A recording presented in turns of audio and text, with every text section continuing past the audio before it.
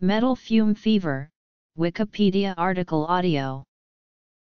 Metal fume fever, also known as brass founder's ague, brass shakes, zinc shakes, galvy flu, metal dust fever, welding shivers, or Monday morning fever, is an illness primarily caused by exposure to chemicals such as zinc oxide, aluminum oxide, or magnesium oxide, which are produced as byproducts in the fumes that result when certain metals are heated.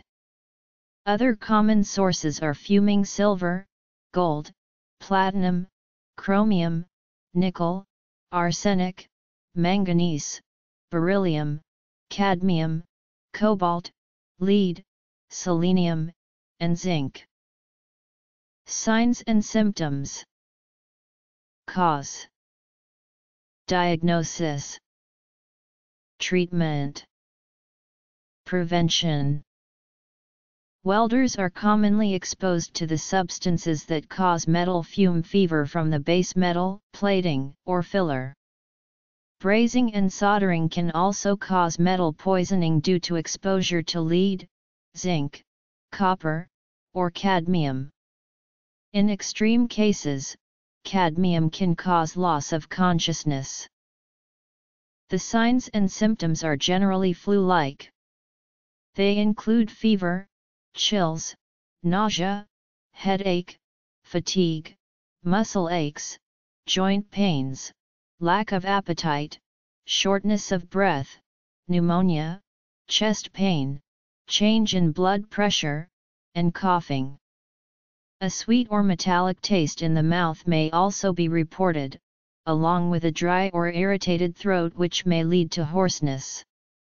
Symptoms of a more severe metal toxicity may also include a burning sensation in the body, shock, no urine output, collapse, convulsions, shortness of breath, yellow eyes or yellow skin, rash, vomiting, watery or bloody diarrhea, or low or high blood pressure, which require prompt medical attention.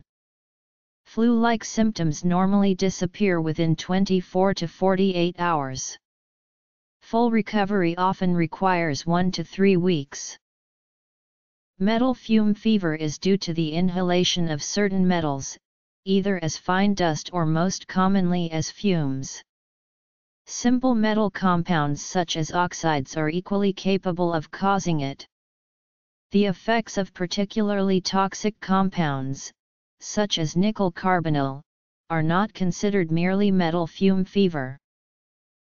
Exposure usually arises through hot metalworking processes, such as smelting and casting of zinc alloys, welding of galvanized metals, brazing, or soldering. If the metal concerned is particularly high risk, the residue from cold sanding processes may also cause fume fever, even if the dose is lower. It may also be caused by electroplated surfaces or metal-rich anti-corrosion paint, such as cadmium passivated steel or zinc chromate primer on aluminium aircraft parts. Exposure has also been reported in use of lead-free ammunition, by the harder steel core stripping excess metal from the jacket of the bullet and barrel of the rifle.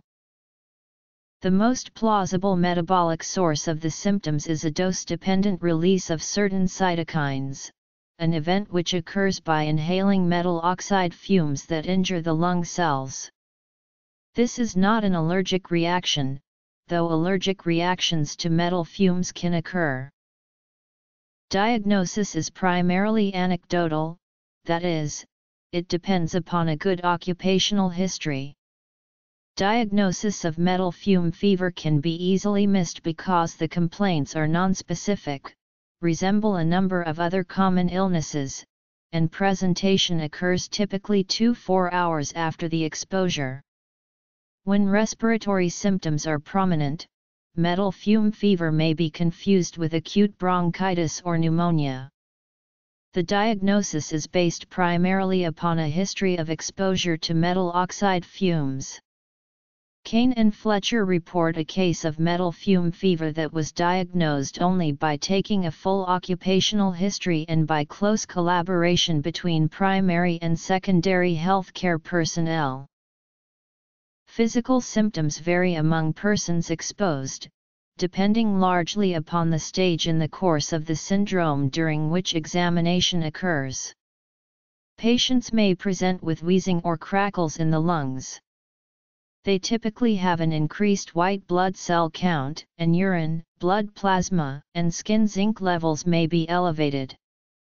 Chest X-ray abnormalities may also be present. An interesting feature of metal fume fever involves rapid adaptation to the development of the syndrome following repeated metal oxide exposure. Workers with a history of recurrent metal fume fever often develop a tolerance to the fumes.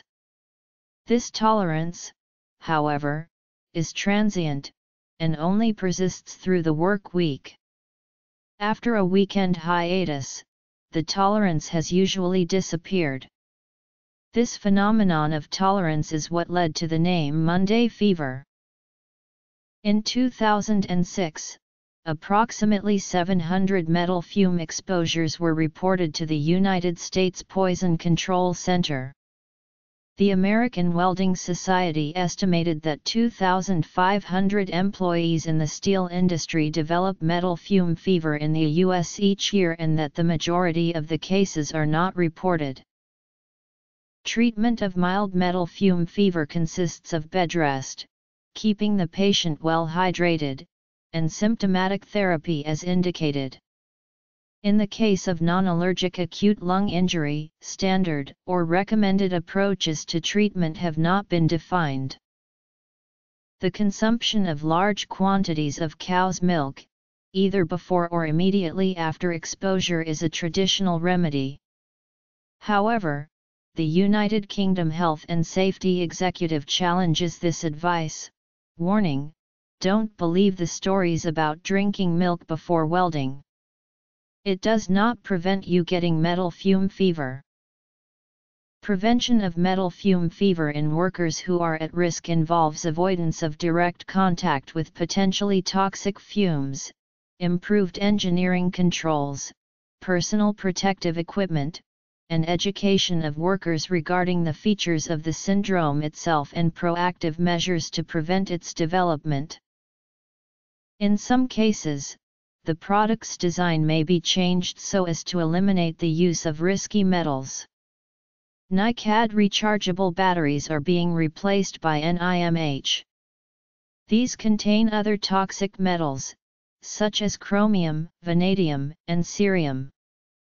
Cadmium is often replaced by other metals.